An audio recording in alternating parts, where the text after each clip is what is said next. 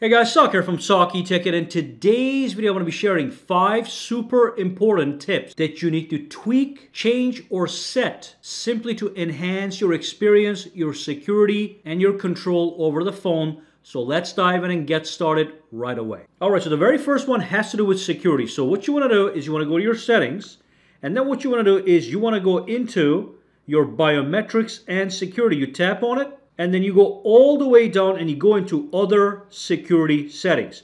You tap on this one, and there's a very important setting here that a lot of people probably just skim over. Now when you tap on it, what this screen shows you is all the applications that are installed on your smartphone that have administrator level privilege to make modifications on your phone. So what you want to do is you want to go inside here, and you simply want to make sure that there's nothing here that looks shady that is enabled, just like this one. Now this one is Samsung Pay. That is 100% normal for full functionality. And then again, Find My Device here also is related to a Samsung setting that allows you to find your device even if you lose it. So if I had that set up correctly, this would have been enabled as well, but it's not right now. Not a big deal. What you want to take a look at is to make sure there's nothing shady in here with full access to your phone. If any app has administrative level privileges to your phone, you're going to be in trouble. And just to give you one example, if I were to turn this off,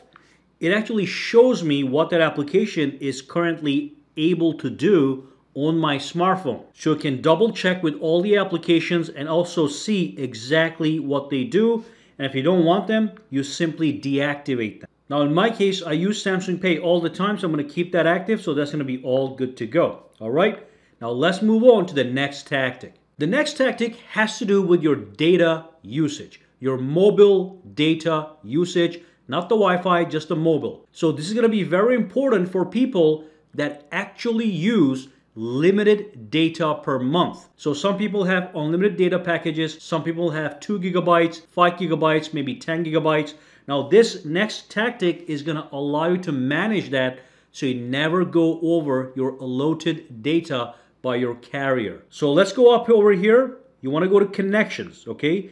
And then what you want to do is you want to go into data usage, okay? And real quick, you do want to ignore the Wi-Fi data. That could be unlimited, no problem. You don't get charged to use Wi-Fi in your home or in your office. But the mobile data is going to be very important. Here's what you want to do. So let's say your carrier only allows you to use 5 gigabytes per month. And if you go over the 5 gigabytes, they actually charge you. So what you then want to do is you want to come here to billing cycle and data warning. You want to tap on this option, and first you choose the billing cycle of your bill. So in my case, just as an example, I'm going to just say on the 1st of every month. Yours could be the 5th of the month, the 15th, whatever you have. It's going to be on your bill. And then you want to enable the set data warning, and then you want to go over here, tap on this one, and add a warning level. So let's say I'm going to set 4 gigabytes for warning. So that means when I use 4 gigabytes in a given month on my data, I get a warning from my phone saying, hey, you're approaching your 5 gigabyte limit.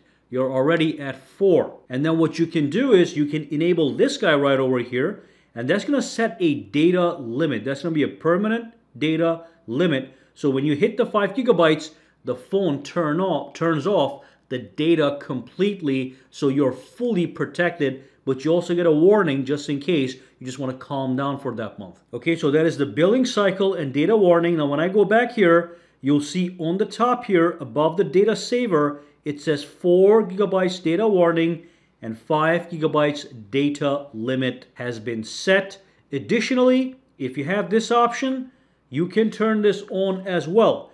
This is going to limit the background data usage of applications so your data doesn't go to waste in the background where you're not even aware of. But do these things very carefully. And again, remember, if you have an unlimited data plan, none of this matters. But if you have a limit to your data plan, then this is going to be really nice. Okay, so that's number 2. Let's move on to number 3. Number 3 is a very simple feature but highly useful. And again, a lot of people simply don't know it is there. Okay, so let me go to Chrome.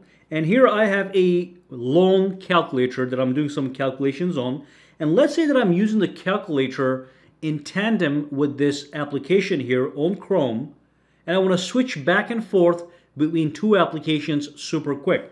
So let me launch the application, the calculator. It was right there actually. Okay. So what I can do is you can quickly switch between the last two active applications by simply double tapping the recents key. Okay. So maybe I'm doing something here. I'm going to use an actual calculator. I can double tap. It goes right back to the other application. A really nice way to multitask.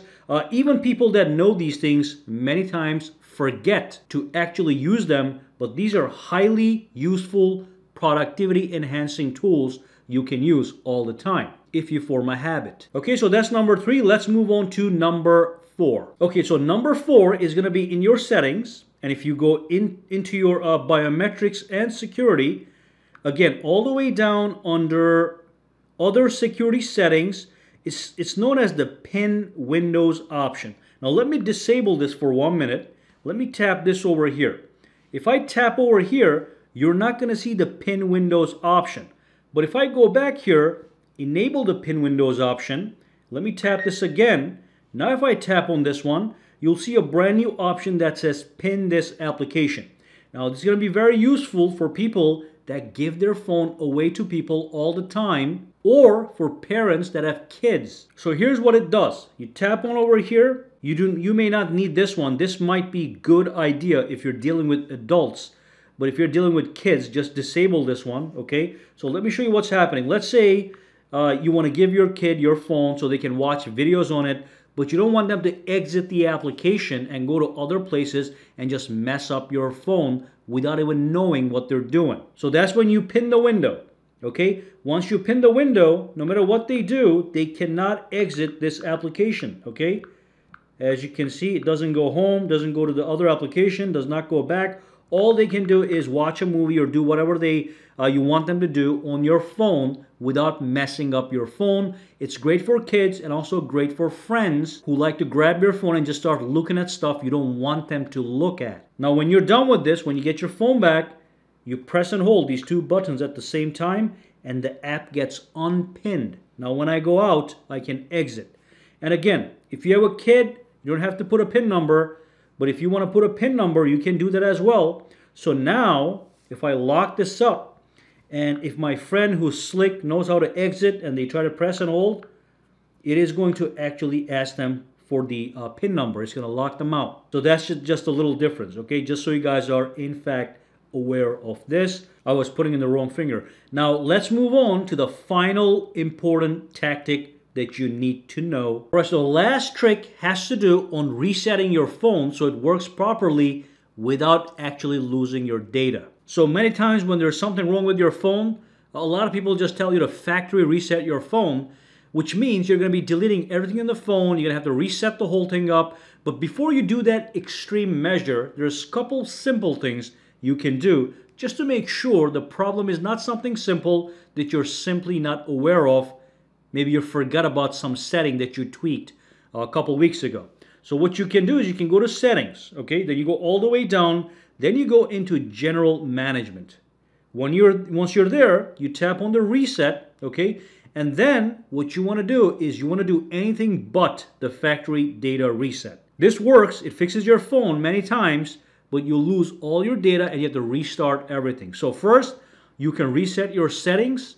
You can reset your network settings if you have connectivity problems, or you can reset your accessibility settings, or you can reset all three to see if your problem gets fixed. Every single one of these features will reset the corresponding settings to factory default, which is great. And many times when my friends come to me and they have a problem, this is what I do and it fixes their phone no problem. So make sure you do not do this. This is an extreme option. It erases everything. It does fix a lot of problems, but also creates problems due to losing data.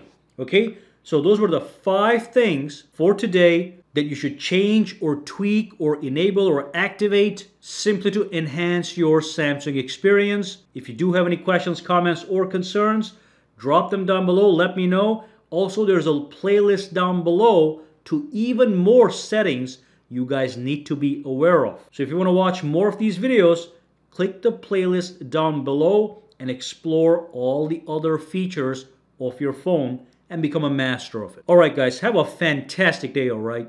Alright, so if you found this video useful, make sure to subscribe to SAKITECH by clicking that button, and also click that bell icon on the side to make sure you get notified every time I upload a new video. And if you do use Twitter, Instagram, or Facebook, you can follow me at SAKITECH Online to get the latest updates as well. Alright, have a fantastic day.